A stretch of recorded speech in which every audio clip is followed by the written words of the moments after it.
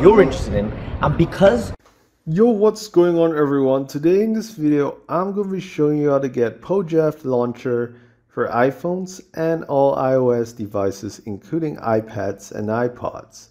So as you can see here guys, I have PojavLauncher installed on my iPhone, and the iPhone that I'm using is an iPhone 7.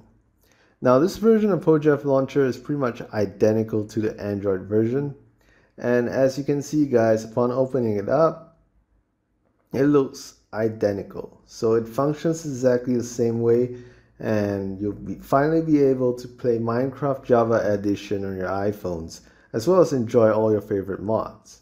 Now this version of PojavLauncher is made possible thanks to Ultima Mods. So if you want it, simply head over to Ultima Mods, address is right there, and you'll be able to get it. Now moving on, let's just press play here, and I'm gonna have to wait for a bit for it to start up. So let's just wait.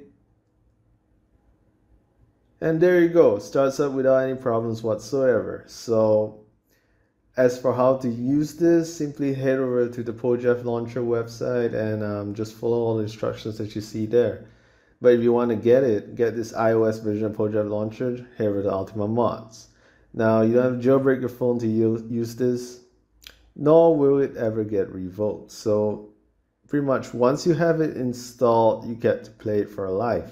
And it will always be updated to the latest version, so you don't have to worry about updates. But yeah, there you go. Alright, now there's one additional step that you complete, is to head over to settings, go to general, and go to background app refresh, and just make sure background app refresh is turned on for both Wi-Fi and mobile data. So this is usually turned on by default, but in case you have to turn it off, remember to turn it on. For you need it to be turned on in order for this version of PojavLauncher to work. Now once you're done with all that, you can just start enjoying and playing PojavLauncher guys. So have fun, and don't forget to like and subscribe.